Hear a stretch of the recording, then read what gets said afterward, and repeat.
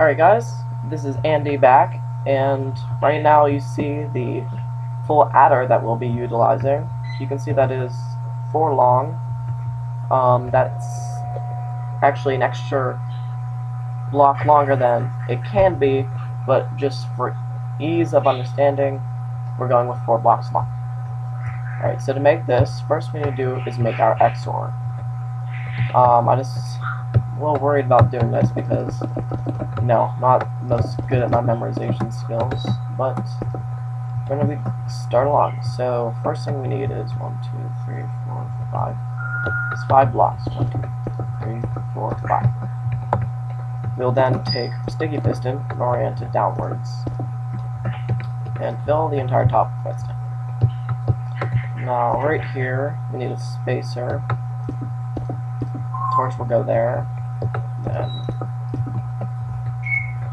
this.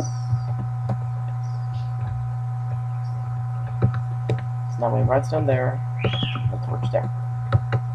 And the torch is only going to light that repeater. This is a rather great design. I found it on a guide. It's called Ultimate Redstone Circuit Guide. If you ever have any questions, I recommend checking there first. So now we have the setup where we have kind of like a star-like thing with repeaters there, torch there, redstone all the way top. This thing needs to come down. So now we have, yes, I was right, redstone there.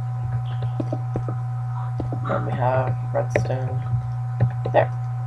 That is our XOR gate. How very exciting. Should give yourself a pat on the back. Oh no. Appears that I am one off. Sorry about that, guys.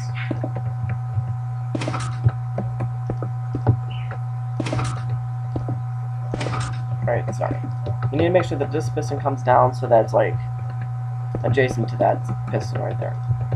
So now we have it so that when an XOR gate, I forgot to explain this, is when both inputs are different, then the output is on.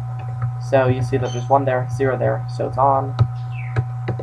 There's a 1 there and a 0 there, it's still on. But if there's both there, it's off. And when both of them are 0 or false, negative, whatever you have, it's still on. Congratulations.